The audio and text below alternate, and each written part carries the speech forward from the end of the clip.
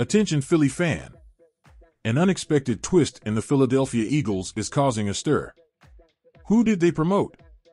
And which rising star did they just sign? Stay with me to find out and understand what this means for the season. In a surprising turn of events, the Philadelphia Eagles made official announcements that are shaking up the sports community. Braden Mann, who was on the practice squad, has been promoted to the active roster. The decision came after Mann used his third temporary elevation from the practice squad in Week 5. To ensure you keep receiving the latest and most important Eagles news, subscribe to this channel now and turn on notifications. Join our fan community. Thank you. Instead of looking for a new punter, the Eagles chose to fill the open spot due to Cam Jurgens' injury by signing Mann.